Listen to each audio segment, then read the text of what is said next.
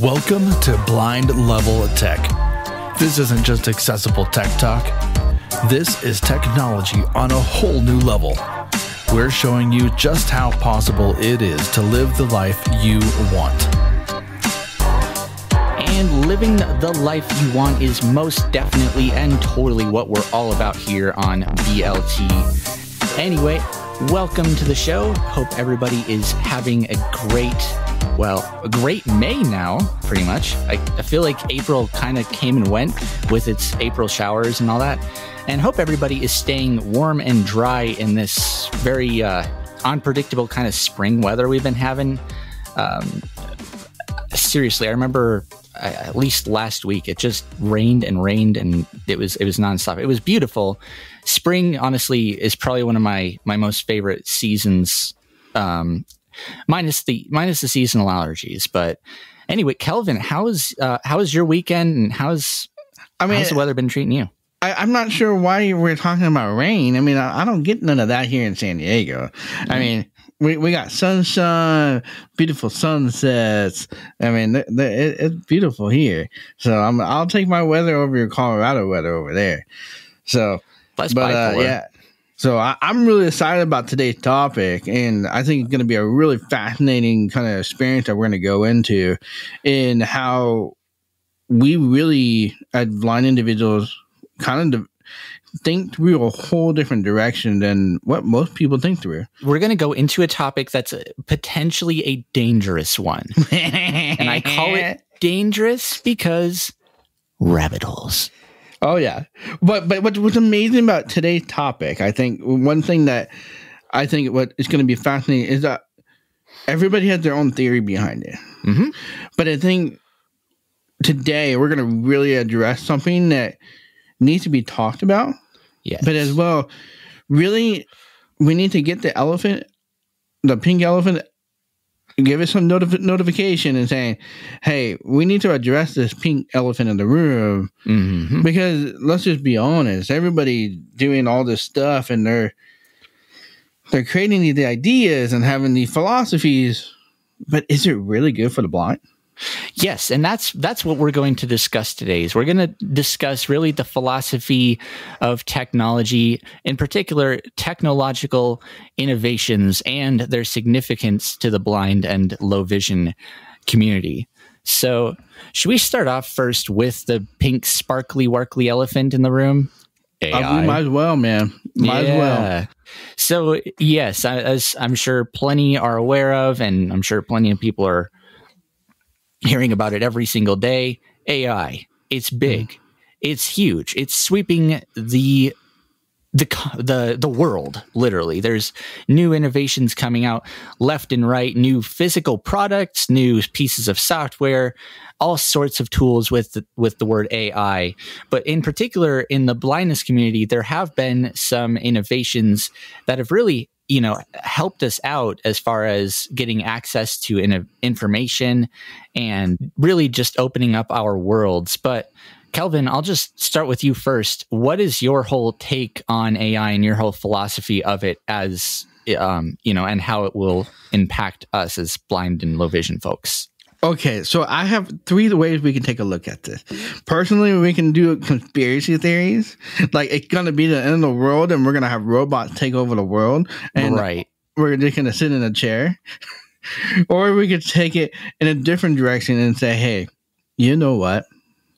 How could this empower my life to have more independence? Or we can say, is this too much for me to have independence? Mm-hmm. Because I think all three of those are interesting questions to have. And for me, I kind of look at it from this perspective, is AI is a great tool. Great tool.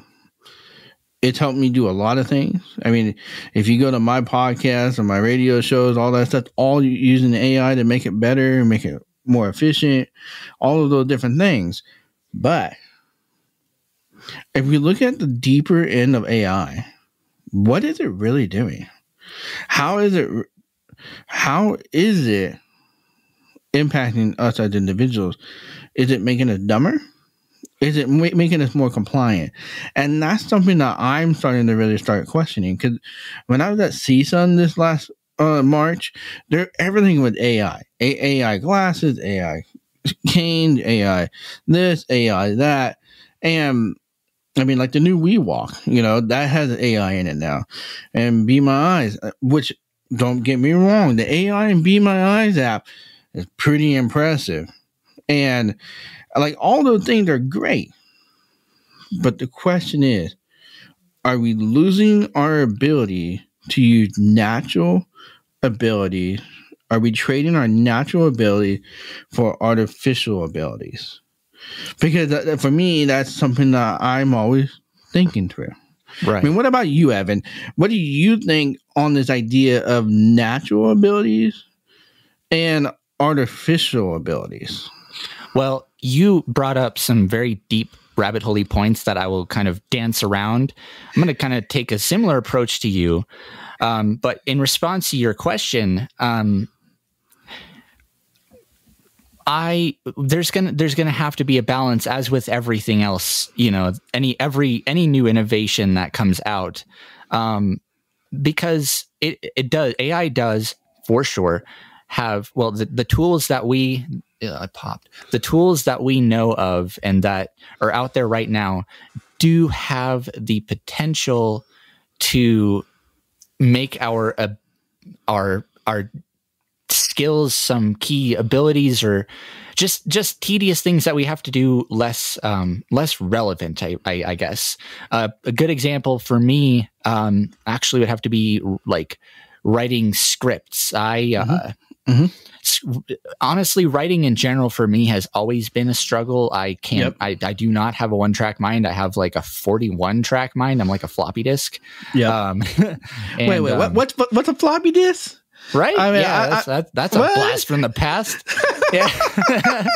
Way to throw it back there, right? Oh, you gotta love it. Gotta love us here. But I cannot. My thinking when I write things, it doesn't always come off from other people's perspective as concise. So it does help me really, be more concise. And it really fixes my absolutely god-awful spelling and grammar. Thanks, Braille. Love you. I love Braille, but the contractions that's a whole nother philosophy that we're not getting into. But hey, maybe we should go there. No. We're already bursting the bubble here, man. Nah, but it already, for me, I've already started to become reliant on it. And that's what we need to be not careful of, but just mindful about, is number one, how reliant are we on these technologies, and how do we rely on these technologies? What do we rely on them for? I say that because, these services are online, and I remember a particular time where I needed ChatGPT for something. I needed it to help me with, some spelling and grammar. I think that's what it was. Either way, I went on and their servers were down, and so I couldn't use it. And that's something that can happen. And sadly, it could happen with any of our lovely little AI tools, even groundbreaking Be My AI. So I think what we need to do, like, I guess to put it in a nutshell here, we need to still keep in mind and really practice, a lot of the skills and tasks that AI makes easier or can do for us. We still need to know how to do that as just either backup, or because, there are just some things that that computers cannot replicate, period. And we'll never be able to replicate, thankfully. I think this is where my life changed, like in this whole perspective. Because, and this is why I said, do we embrace natural abilities or embrace artificial abilities? Because truly, when you think this through, let's just think this through. Okay. Mm-hmm. Artificial ability, anything that has a computer or a motor that isn't part of the environment. Let's just make sure that's clear definition there. And then we have natural abilities, which is everything that we use our bodies for, that we use our thought process to do.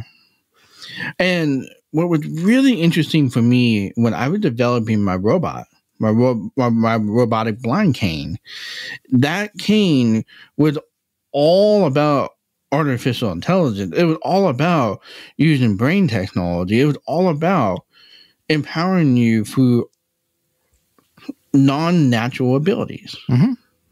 Absolutely. But what became very concerning to me when I was building this out, what happens when you don't have it? When an emergency comes, are your artificial abilities so strong that you've given up all your natural abilities? And that's something that we really, as visually impaired people, need to think through. Yes, it's great. It's really, really good. But we need to remember what it's replacing, and we need to have a backup in place in case this technology is no longer around or cannot be relied upon 100% of the time. And I think it's safe to say that no piece of AI technology should be ever relied upon or can be relied upon ever 100% of the time, because as long as you're dependent on some server somewhere, there's always going to be the possibility for something to happen. Exactly. Exactly. Just to kind of end this topic, because we've been dancing round and round this rabbit hole for a minute here. AI isn't obviously a new concept at all. In fact, I think it's kind of started to become a buzzword, because do you remember back when the smartphone came out and every bloody thing had smart on it? You know, smart car, smart fridge. Yep. You know, it's like, I think that's kind of the point we're at right now. I like to call these, booms. That's what they are. This is for sure. We are in the midst of the AI boom. And, there are going to be a lot of new innovations. There's going to be a lot of flopped products. I know one particular product I'm curious about and want to get, as it would be a great review, and it is a very interesting product, is that Rabbit R1 AI assistant, and it literally is just a little display with a speaker and a camera, but it's got generative and LAM, it's whatever the heck, action model, action-based AI on it. So it's it's incredible what you can do with it. So there are pros and cons to that too. Yeah, you can become reliant on it. Well, I mean, the other thing about it, it'll open up your world.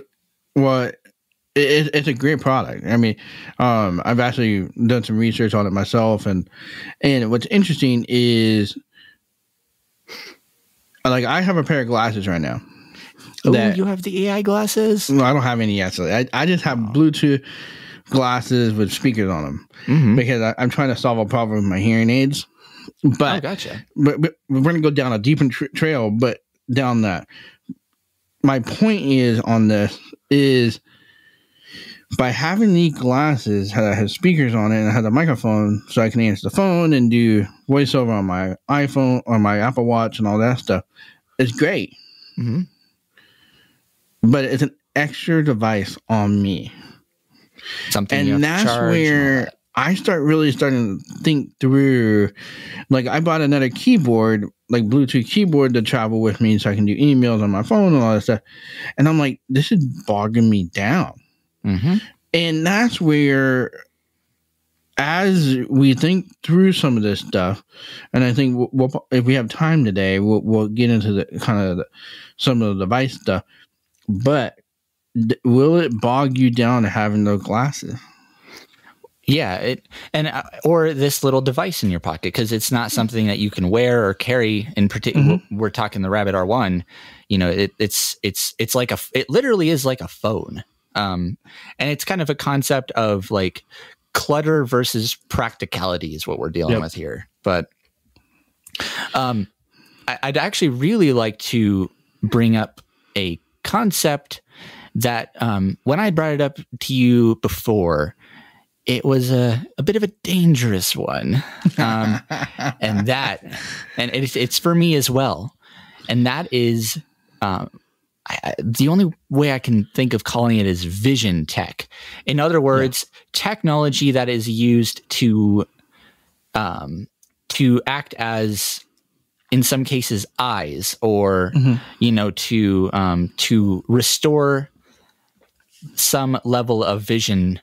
Or I think you get where I'm coming from. I know where you're going, but you're dangerous territory, man. Oh, it is dangerous territory. I mean, this is like on a chessboard where you get all those pawns up, and you got your queen on the outside, and I don't see it coming, and we're gonna get checkmate here. Yeah, it's a very, especially in the blind community, is a very controversial topic, but heck, let's get into it. Okay.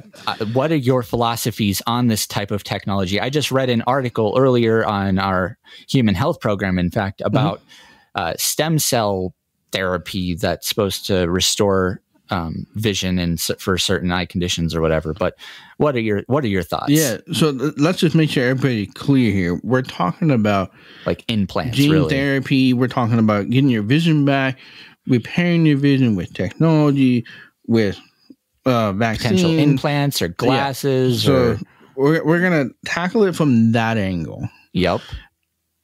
And here's the question that you have to ask yourself. And again, you're gonna get my opinion. Again, it's my opinion, not yours. You can have your own opinion. Don't be blowing up my email saying, Kelvin, you're wrong. I get it. Okay. But just know you have yours. You have your own beliefs. You have your own religions. You have your own things. Mm-hmm. And this is just mine. See, for me, in this topic, if we think about this topic, so I've always wanted to get my vision back because I have Usher syndrome type 2, which is on the RP spectrum.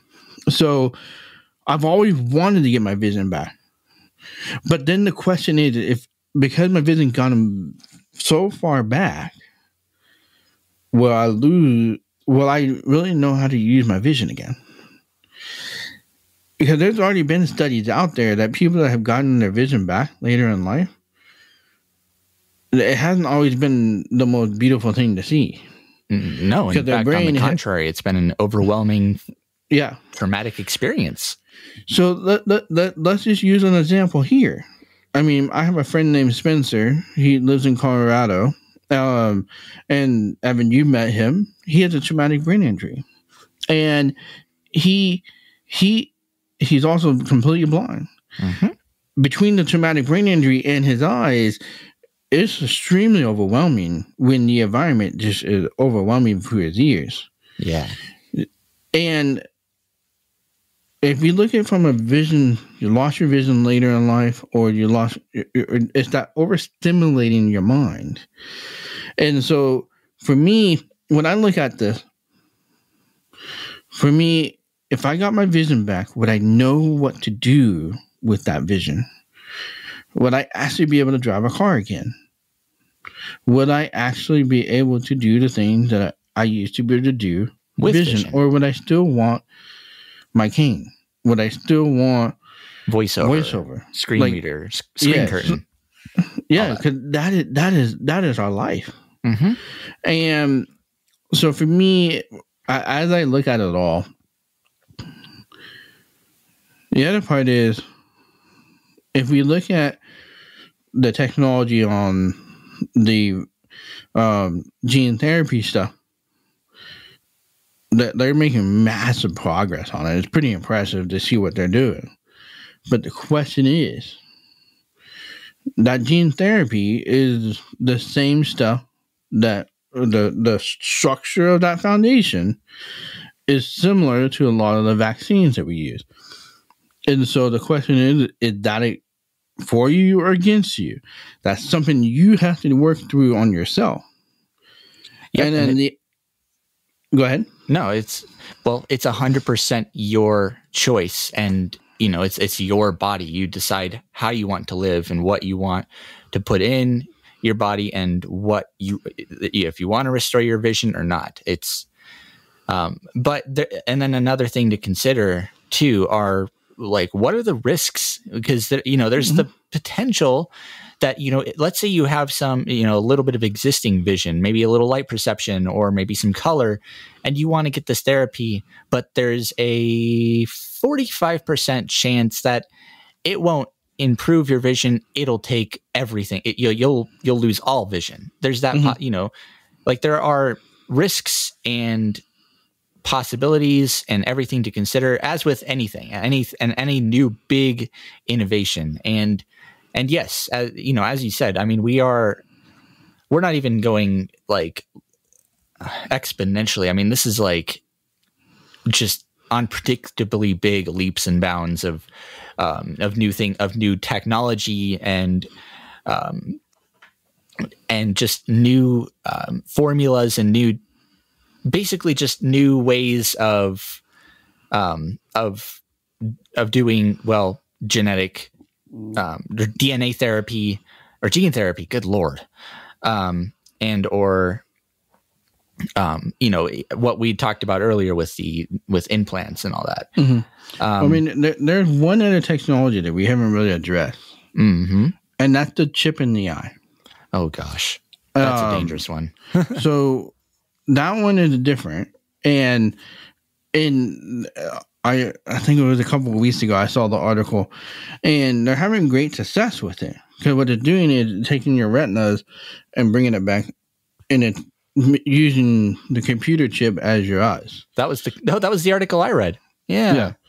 And so basically that then connects to the brain, so it goes past your retina, it goes straight to the brain, and then it computes. And so like for me, I would never get that myself personally. That's just my thing. But if that's something that you are interested in, all means go for it. I mean, keep in mind the risks that come with it, though. Exactly. And so those are the things that you have to weigh out. Is what is the risk worth? Mm-hmm. For me, I have figured out how to live this deafblind life. And I'm really comfortable in my deafblind life. Like, I'm really starting to look into becoming a homesteader and growing my own food and all of that stuff and doing it all by myself. Right. I mean, absolutely. Why couldn't I? Right. It gives you bragging rights. So exactly. And that's it's unique. And nothing's wrong with some bragging rights. Exactly. Real quick, I'll go ahead and just kind of spill my 2 cents on this topic, because for me as well, it is a very dangerous one. In regards to implants and or glasses or the chip in the eye, for me personally, Evan Starnes, nope, not happening. I am not doing it. I'm not interested in any of that technology. But also, I'm coming at it from a perspective of, I've never actually had any vision, except light perception and a little bit of color. But, I've never, experienced like, seeing shapes or, any of that. It's always been the same. And I've learned, I grew up blind. And okay. I got to do the blind, the vision thing. Okay. So I'm going to describe what I look like to you. Be like, I got a six pack, I got massive chest, and right. And I'm really buffy, and I'm really good looking. Oh man. Well, right back at you. I don't know, man. We're good lordy, we're going all over the place here. Well, the thing is, I mean, that did not drive you crazy? When people, let me describe myself to you, so that way you can visualize.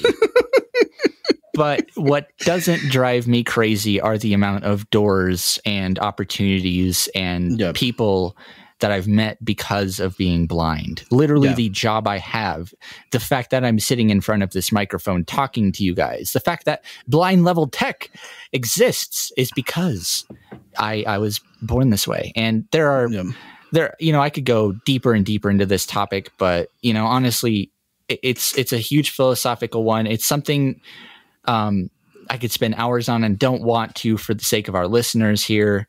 And honestly, like I personally plan to stay in tune, keep my finger on the pulse of all of these new innovations. But if hypothetically there were an end all 100%, be all solution that would allow me to gain some or all of my vision back, I'm not going to do it. And like, I think I don't want to have to learn how to see. I don't want to have to learn colors or any of that. I'm okay with where I am. And plus I feel like it would really yank me out of that, out of this, the blind and low vision community, really. So one thing I do particularly want, and I'm particularly hungry for, Sandwich of the week. So I'm going to start first, if you don't mind, Kelvin. But sound good. Man, so last night I went to this really good toasted subs place called Chiba Hut. I think I've mentioned it before in a couple of other sandwiches of the weeks. They all of their sandwiches could be sandwiches of the week because they're just delicious. But I got this 12-inch sandwich I think it was called the Cali, and it was, oh my gosh, it had like turkey, bacon, barbecue sauce, avocado, onions, lettuce, pickles, spicy pickles too. And it was just a mirage of deliciousness. And it was also great for lunch too. They actually do keep pretty well and are still good a day later if you microwave them. So my sandwich of the week this week is the Cali from Chiba Hut. And Kelvin, what is your sandwich of the week? So mine is a Kelvin special. Let's just put it straight, man. I mean, it's legit Kelvin special from Summerina with their nice fluffy bread with jalapeno bread with some cheese on it, and put some turkey on that bad boy with some chipotle mayo sauce. Put some jalapenos on that bad boy. Put some pepper jack cheese on that and slap it together with no vegetables, even though jalapenos are a vegetable. But like I don't eat vegetables. So, really, but that's my sandwich of the week because that sounds really good for dinner tonight. Nice. I'm hoping spicy. my wife is going to the bank tonight so we can have that for dinner. But you know what that means now? Just me and who I am and my nature, there's going to have to be an Evan special somehow. So stay tuned. One of these days, I'll surprise you. I'll surprise y'all when you're not expecting it. You won't see it coming, but there's going to be an Evan special. I mean, I might see it coming, but it might be too late. Yeah. This like be the time to insert the sound of the passing train, or whatever that sound is. But anyway, I'd love to thank everybody. Thank you guys so much for tuning in this week and for joining us down these couple little very, very deep and very, very dangerous rabbit holes. Really hope you guys are digging the new the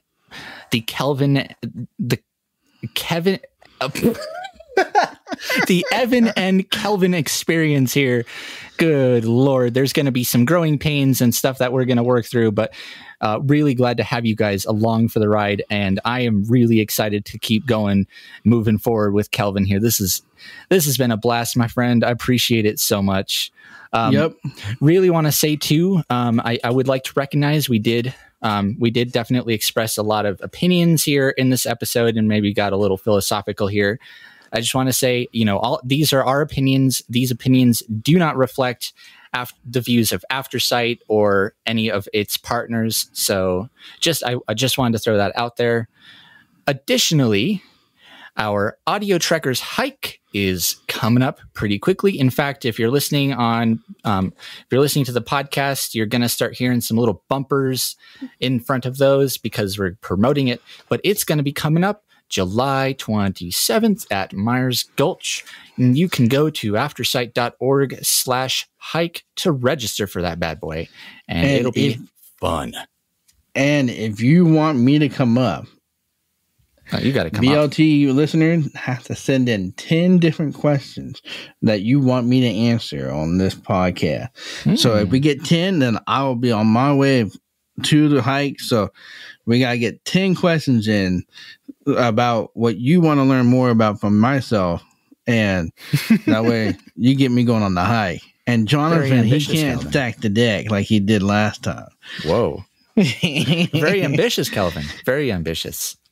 And yes, absolutely. If you've got questions or feedback for us or any topics you'd like us to cover on any of our original podcasts, you can always email feedback@aftersight.org or give a ring to 720-712-8856. Haven't plugged this in a while either, but we still do have our shout-outs program going. So if you'd like to give a special congratulatory message or just a shout-out to a friend, a loved one, a puppy, a kitty, whatever, you can also go to aftersight.org/podcast-shoutout. That's what it was. Goodness, it's been a minute. And yeah, you can... It's $10 a shout out, but it helps us out and it'll help amplify your voice. With that being said, for Aftersight, the entire family here, Evan Starnes and Kelvin Crosby, don't forget to plug in your devices and we'll catch y'all next week.